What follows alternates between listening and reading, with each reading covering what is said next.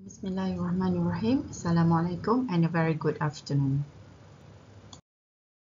Okay, these are the Fourier transform properties that we are going to discuss in this chapter. So you need to have your Fourier transform table or Fourier transform pairs in hand. So the first property that we are going to focus on the linearity and superposition. So when you have a signal V1t, so you'll have V1 omega in frequency domain. If you have V2t, so you'll have V2 omega in frequency domain. But you have a combination of two signals, AV1t plus BV2t. So you'll be having the same scaling factor and same operation in frequency domain. So that is called superposition. Let's look at the first example on superposition. So you need to find the Fourier transform for the given signal 3e minus 2 modulus t. So this equation can also be represented in this signal shape. So it is basically the combination of two signals, one on the left hand side and one on the positive t.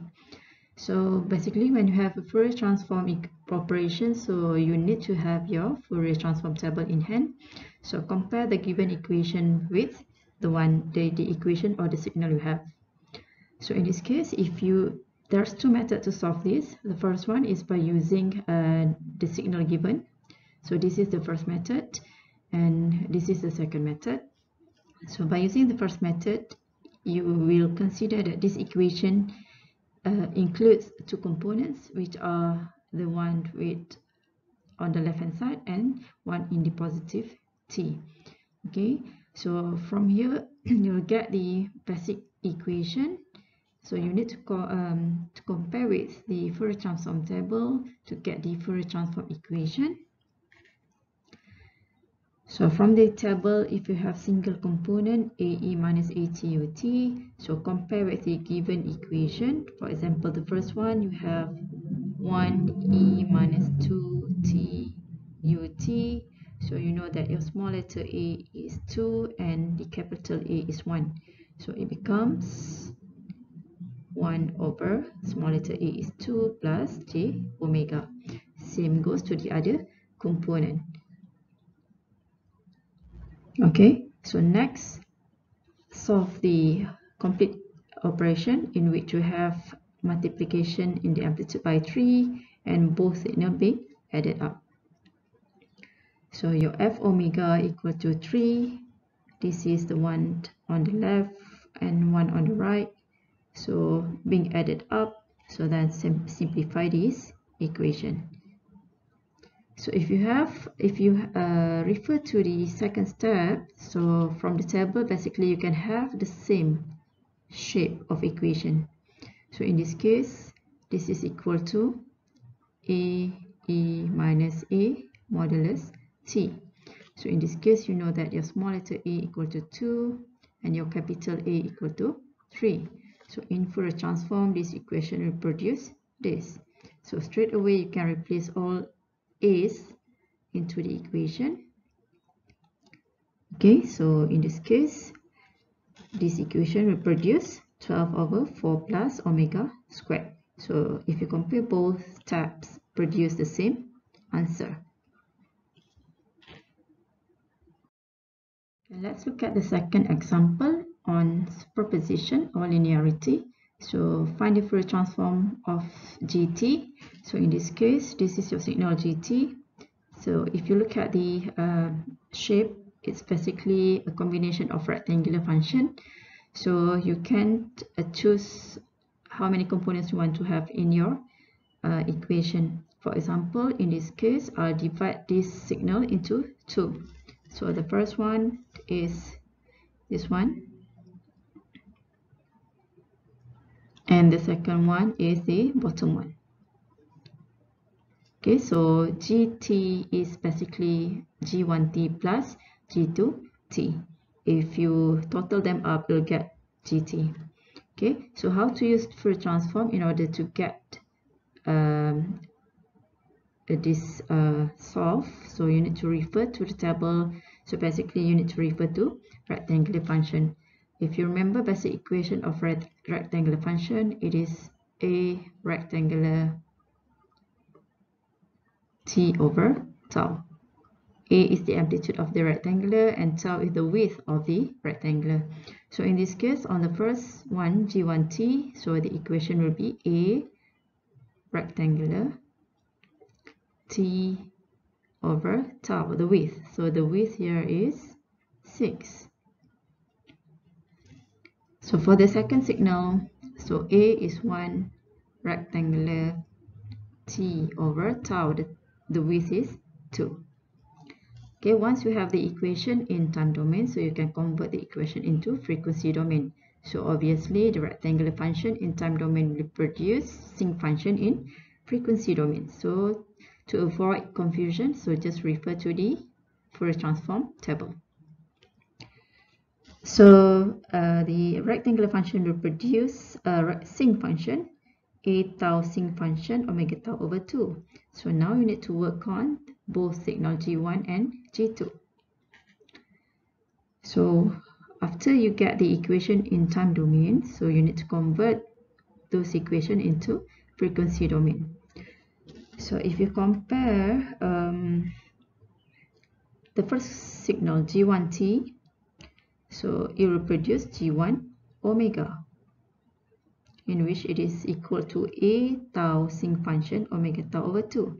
So in this case, your A is 0.5, tau is 6, multiplied with 6, sinc function, omega tau, tau again is 6 divided by 2, so we get 3 omega. Same goes to the G2. Okay, so GT equal to G omega is a summation of G1 and G2 in frequency domain. So this is as discussed just now. So you have the A multiplied with tau sinc function omega tau, the first tau over 2, and the second signal. So the A is 1, A tau for the second signal. So the tau is 2, A tau sinc function omega tau over 2. So simplify the equation. So the Fourier transform of GT equal to G omega given by this equation. Let's look at another example on linearity and superposition. So given V1t, V2t, the A and B. Okay, so if you have A V1t, will produce A V1 omega in frequency domain. So same goes to when you have BVT, V2t, so it will produce BV2 omega. And if you have a new signal RT, is the combination or the superposition between the first signal and the second signal. So R omega will also having the same summation of two signals in frequency domain. So in this case, given V1t equal to ut, so AV1t equal to 8 ut. So A in this case given by this value. So 8 V1 is given by u. So in this case, AV1t equal to 8 ut. So find the AV1 omega. So refer to the table. So when you have signal with unit step function, so it will produce this in frequency domain. So in this case, your equation equal to 8 ut, in which this is equal to A V1t. Okay, so in this case, your A equal to 8 and then ut. So here your A equal to 8. Okay, so the signal, the first signal, AV1 omega. So this is your AV1 omega equal to this equation. Okay, next you need to work on the BV2. So BV2, so BV2t So your b is 20, so v2 is given by this exponential j 2000 t. So again, refer to the table. So you need to find what is bv2 omega. So we need to find what is bv2 omega. So in this case, when you have exponential function, so you have in frequency domain, the signal will be frequency shift. In this case, your ej omega naught t equal to ej 2000 t. So you know that your omega naught equal to 2000. Okay, so your bv2 omega, so this is your bv2 omega equal to 2 pi omega minus omega naught. So omega naught is equal to 2000 in this case. So now work on r omega. So r omega equal to the combination of both signal AV1 omega and BV2 omega. So just add them up. Okay, so R omega equal to, so this is your AV1 omega plus BV2 omega. Okay, let's look at the next properties, time shift. So if you recall back, when there's operation inside the bracket in time domain, so it is time-based operation.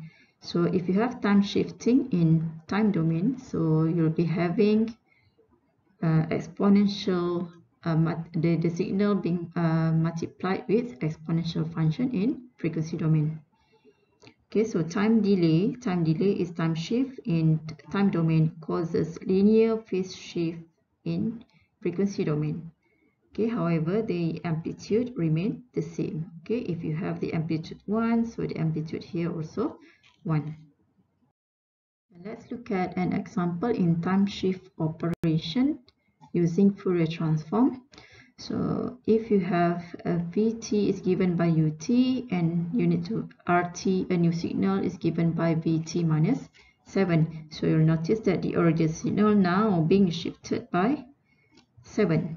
Okay, so to determine R omega, so here you need to find R omega. Okay, the first step, refer to the table and compare to the equation you have. So the first one, you have Vt equal to Ut. So Vt equal to this equation. So Vt equal to Ut. So you need to find what is V omega. So V omega equal to A equal to this equation. So what is your A? So in this case, your A is AUT. So your A is 1. So it's 1 and the one in the bracket pi delta omega plus 1 over j omega. So this is your V omega, the first equation. Now find the R omega. So R omega having the original signal being shifted by T naught. So in this case, compared to the given equation, Vt minus 7. So you know your T naught in this case equal to positive 7. So you have your equation V omega E minus J omega. Your T naught is 7. And then what is V omega? So V omega is from the first equation. So you need to replace equation 1 into the second equation. Okay, so now the V omega equal to this from the first equation. So R omega equal to V omega multiply with exponential of E minus J 7 omega. Okay, another example in time shifting. So you'll notice you have time shifting here, T minus T naught. So your T naught in this case equal to 0.5. Okay, so compare with the table. The first step, always refer to table. So in this case, you have this equation, AE with modulus T. So it will produce this equation. So compare this into this one. So e minus a t. So you know that the capital A equal to 3 and the small letter a equal to 2 and your t naught equal to 0.5. Okay, so now you have your basic equation. So ft equal to 3e minus 2t. So it produces f omega equal to 2 capital A equal to 3, small letter a equal to 2 divided by e squared, 2 squared plus omega squared. So this is your f omega. So now you have a new signal being shifted. The new signal dependent on the original signal, ft signal, but the signal being shifted by t naught. Okay, so now if you have the signal being shifted by t naught, so the Fourier transform equation equal to f omega e minus j omega t naught. So you know that this t naught equal to 0.5. So this t naught equal to 0.5. So what is f omega? So f omega is from the original equation. Okay, so your f omega here equal to, so ft minus 0.5 equal to f omega e minus j omega 0.5. So what is your f omega? So f omega equal to 2 times 3, 6, 12. So 12 over 4 plus omega squared multiply with e minus j omega over 2 or 0.5. Okay, so this is your new signal. So we can call this one as f new, for example. Right? With that, thank you.